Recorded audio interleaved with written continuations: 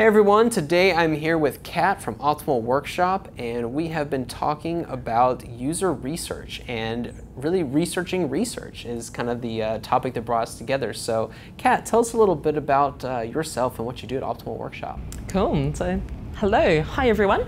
So my name's Kat Hardisty. I am from way down at the bottom of the world in Wellington, New Zealand, and I work for a company called Optimal Workshop. We're a company who creates and designs online tools for researchers and designers. And my role there is the discovery lead. So I look after a multidisciplinary team of user researchers, designers, and data scientists. And I'm also a user researcher myself and have been for over a decade now. So when I can, amongst everything else, I dive back into research, which is what I've been doing this week. Awesome. Well, thanks again for being here. Thanks for having me.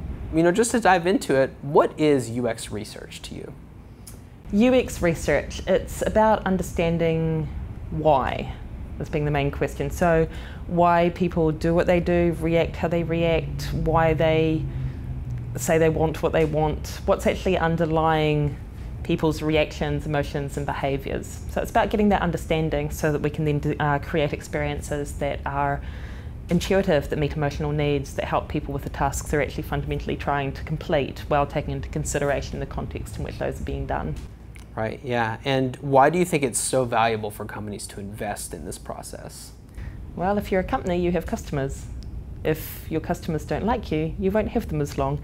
It's probably the most basic one, right? It's we're past the age where it's all about production and industrialism. We're past the age now where it's all about price in most industries. You can't really compete with price, it's a race to the bottom.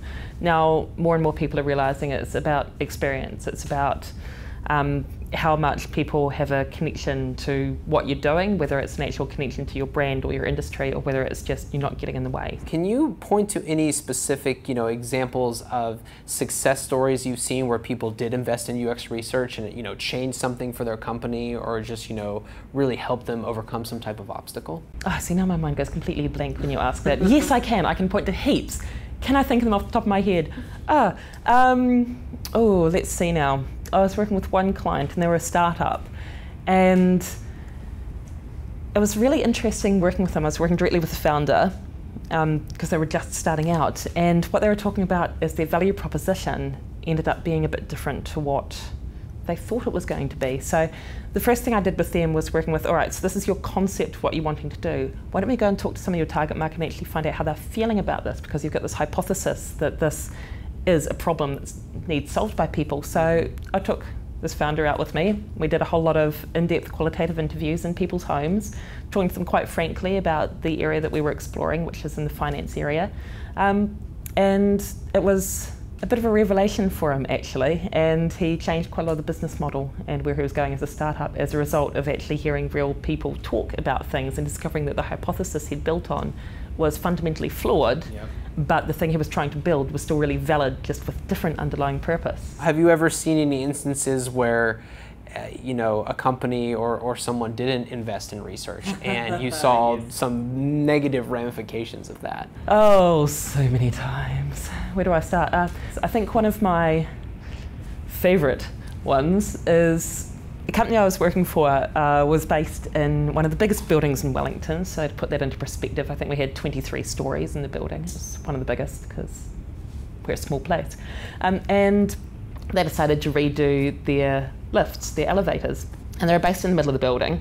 And how they had it was on one side of the elevator bank, all the elevators would go to the first half of the floors, and on the other side they go to the second half of the floors, the top half. But they redesigned it so that you had to go to this middle thing in between the two that you couldn't see from any of the elevator doors to decide what floor you were going to.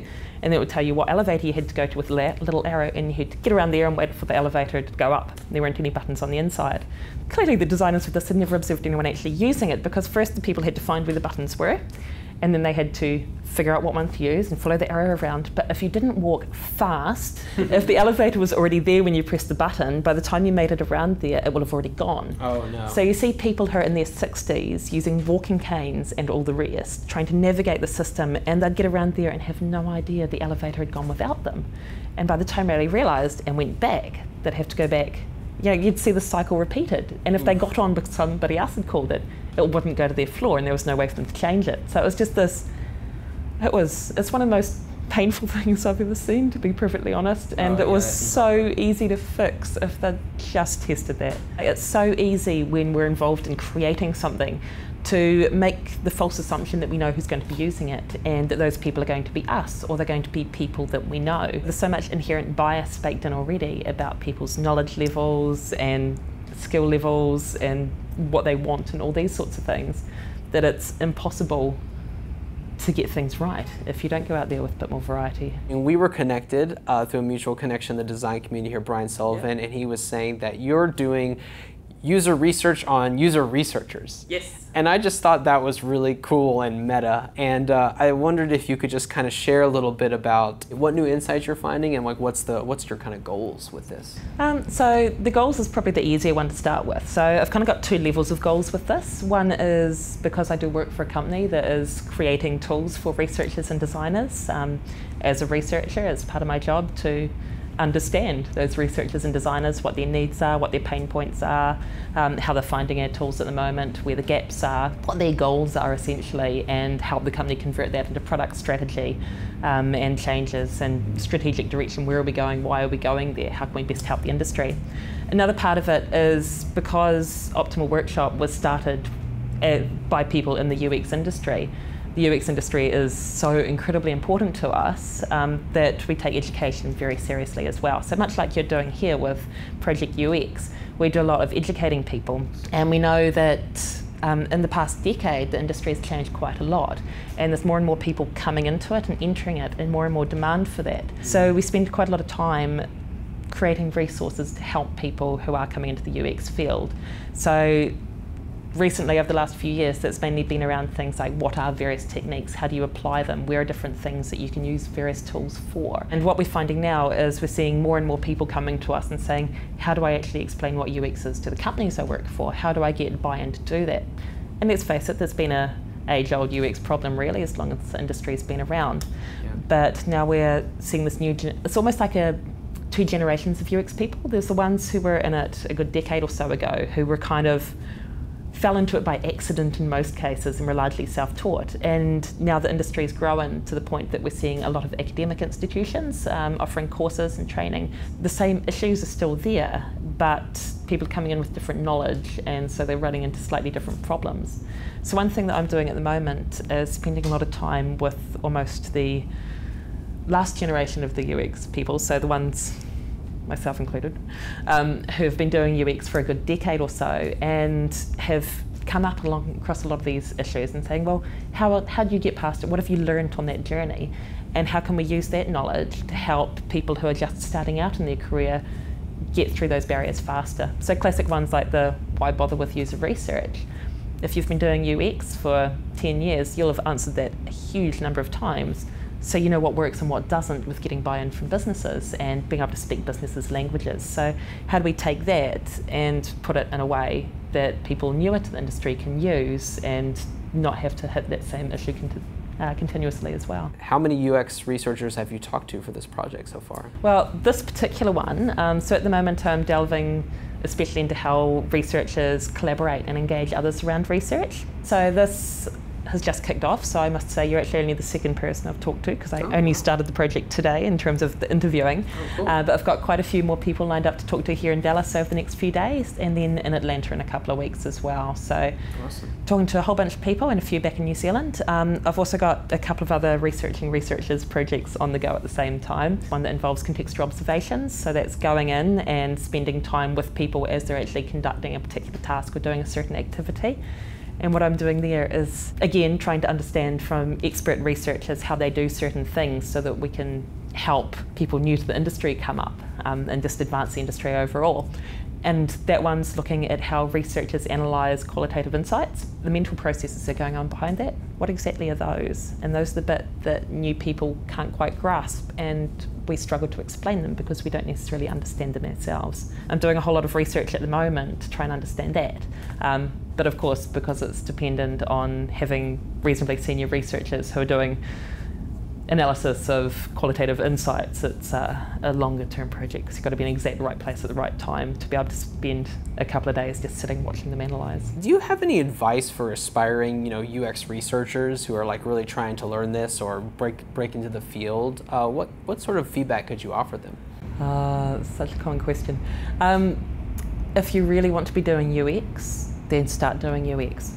Seriously, you can't wait for a job offer to come to you. I was actually talking to one of the local researchers about this today, and I'm going to second some of the advice that she gives people as well, because I fundamentally believe in it too, is if you want to get into this field, you need to create opportunities, and no one's going to do that for you. It might be that you're working in whatever your other job might be, if you're whatever that is, and it could be anything. So it might be that you're a waitress even, or working at the local pub or anything like that. Look for opportunities to improve things. Look for opportunities to identify what problems people have, what experiences they're wanting and why, and change things and make suggestions, and all of that is still part of UX. It's not just about online either. That's a mistake a lot of people make to begin with, is thinking UX is about online and maybe mobile these days. It's about everything. It's about physical spaces, it's about interactions with people, it's about contact centres, it's about chatbots, it's everything. So whatever you're doing and wherever you are, just look for those opportunities.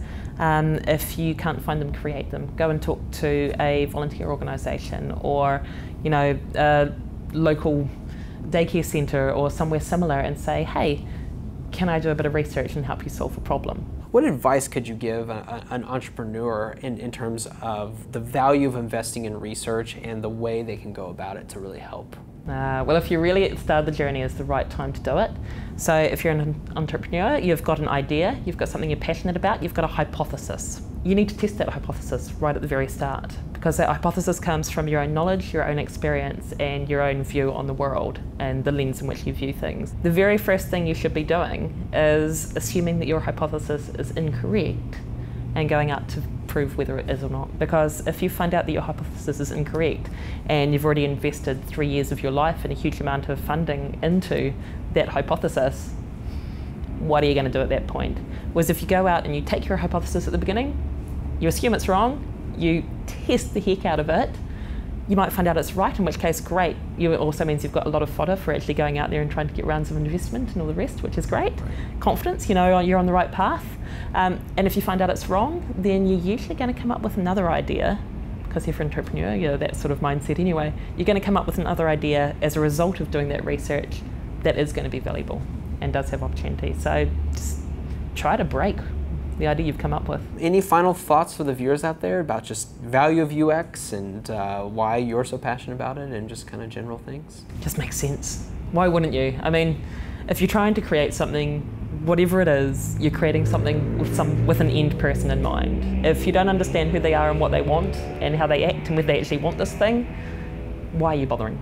To me, it's fundamental.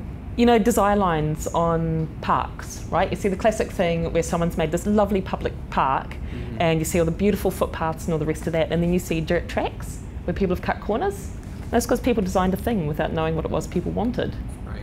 Yeah, same sort of thing. Don't be the landscaper who puts out the beautiful path that no one walks on. Be the person that understands where people are going and design for that, and everything's going to be a lot more successful for you, your customers.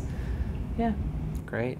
Well, I want to thank you so much for talking with me today. I hope that both of these conversations were illuminating. I definitely hope our viewers can take away something from this, and really just go out there and think about, why investing time and resources into research is just so critical, because like you said, it's fundamental, and it really should be. So, well, thank you again. Thank you. Yeah. And we're signing off today. This has been Kat from Optimal Workshop, and thanks again. Yeah. All right. Thanks for having me. Bye, everyone. Bye.